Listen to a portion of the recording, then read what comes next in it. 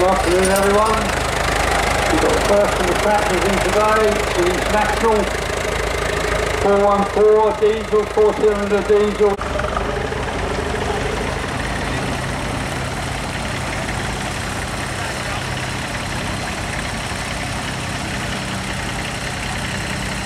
This looks like a garden tractor, what's his name?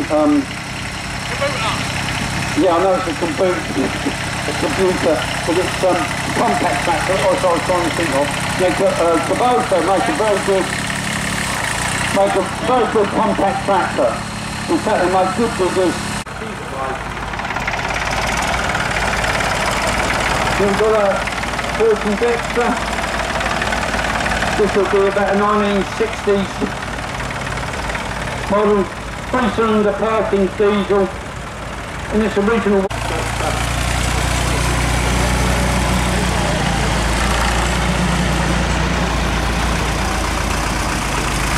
This one coming in there is another International. This would have been used in the early 70s, I think. It's 521. 454, is it Max? It was. 4-cylinder diesel. Good tractor. I remember when the dairy unit on the farm where I was had a new one in the 70s.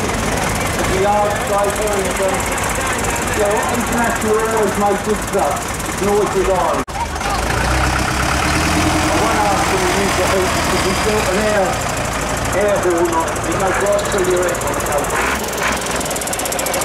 This is a lovely thing, 4-cylinder diesel engine.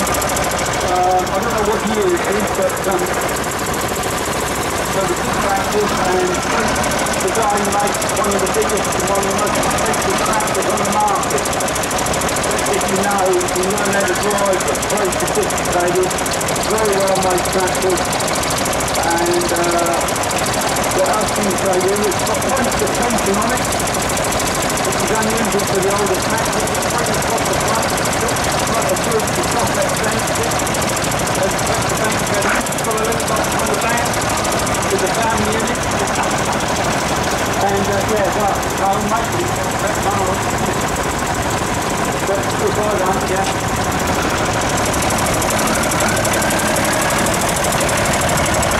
We've got a young lady who knows how to drive them as well. She trains through alright. Not anything like a turbo or a wagon. These forks and majors.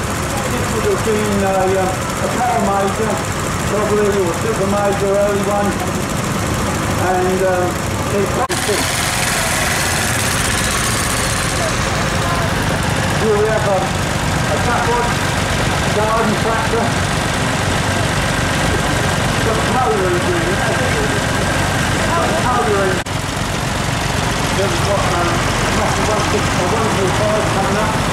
Got a 3-cylinder Perkins engine in it.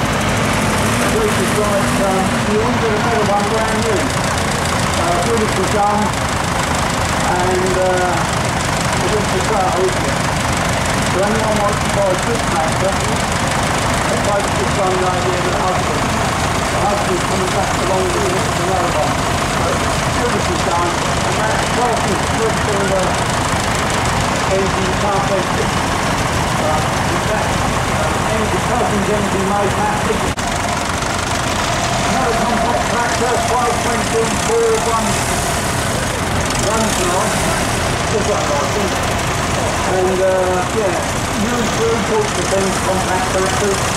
But they don't mean to be just small, they fit to do up, to do over the opposite. They can be very expensive to maintain compact tractors. You've got parts. The 4-cylinder diesel, this would be the 35.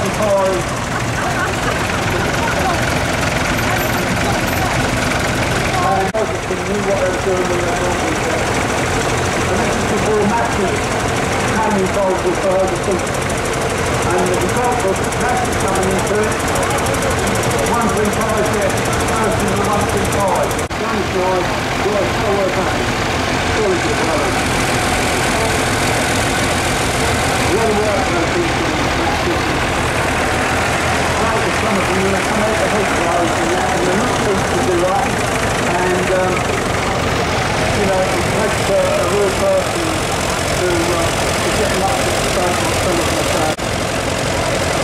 another international football 250, another plane top to the tractor.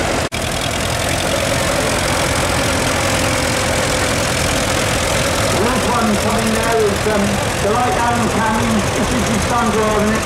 The light Alan Cummings who used to do what I'm doing now for 30 years. This is his pride and joy. He had it, you know, 20, 30 years to come. 30 years, yeah. And it seems to change all right. And it was a bit of a sport one, this isn't it? It's a bit lower in some of them.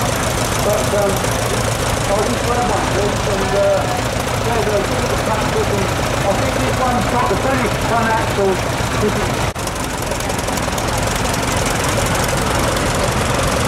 Another little straight curve has come out, and you notice this one, the front axle set out a bit wider, which is perfect for our road top axle, and the back wheels are set out a bit wider, so that's the front one. And lovely day to play 990. Well, as well, I used to drive this car and different things, and this round with a fresh.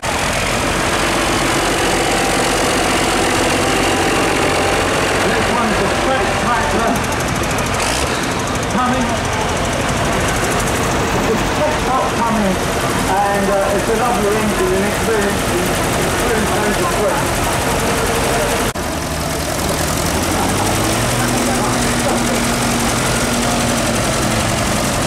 Lovely little grey Fergie, very nice and turned out, little petrol one, and this is yours, his little dad.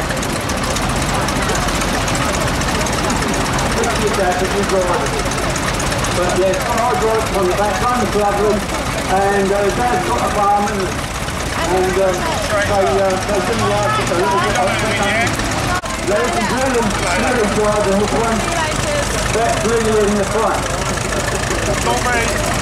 And Liam, this is Liam's tractor, and that's Cambridge. Liam, this is your tractor, isn't it? And the first night all got. I couldn't believe it when I went to look at it and thought. Right.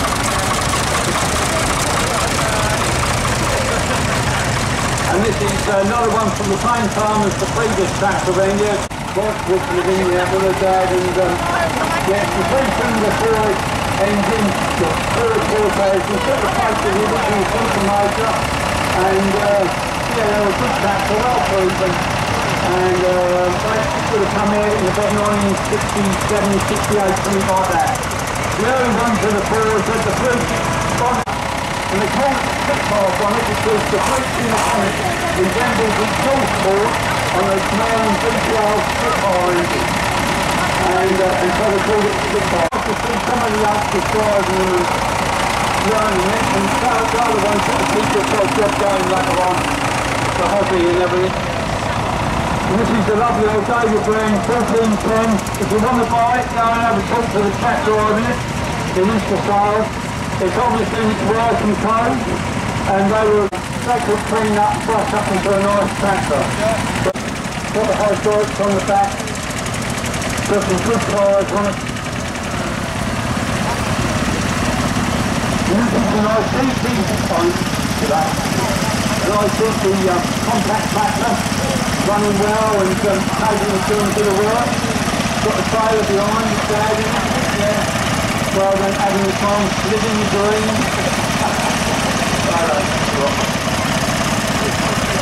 I've got another compact tractor here. This is the wheel horse. Yeah, it's got a power engine and petrol engine. You're enjoying this, aren't you? On your bike, and well done. And got another great Fergie here, it's original working clothes. Little petrol paraffin one or petrol one. And tyres on it. Couple of doing a lot of work. Lovely little tractor once again. Having the time to drive it. That one's got a belt puller on the back, so it's got on the 4 bench or something like that. And here we've got another Alabama B, little 4-cylinder petrol paraffin engine. So normally underneath either had mid-mounted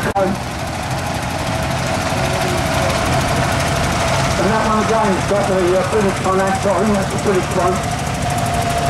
Here we have a lovely little Farmall tractor. This would have been, I think Farmall was totally new with it, but we had it 4 years, and when I bought it, we couldn't send the bits back, because when I went to fit all the new bits, they were called 45 bits, instead of the 47. And if you ever watch war films, you can tell that the shape of the Jeep, or the age of the Jeep, is just if they turn up the text of the side of the 1940. On the 45 one, you've got an under the seat tank, where you sit under the seat. And also, on the wartime one, the headlights are sunk in the grille. And the idea is you've got wing nuts on them, you can undo the wing nut and fold it back up, and that's the sparking lights on the engine if you want to do anything on the engine. But on the right, the 27 ones, the headlights are flush with the front grille. And it's also got it impressed in the bonnet. 3-speed gearbox, 2.2 4-cylinder side-valve engine, very light and so it's quite powerful. Very nippy, obviously, you see it in the wheel films. It's a lovely thing. We used to swap into aeroplanes with a parachute.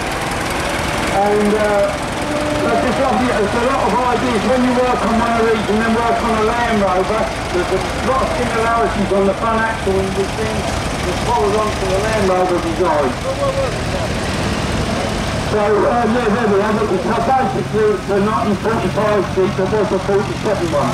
I had all the chassis top blasted, the original body. I sat on it just to drive it around the farm to see if what worked and what didn't, and you just got to stop yourself falling through the floor.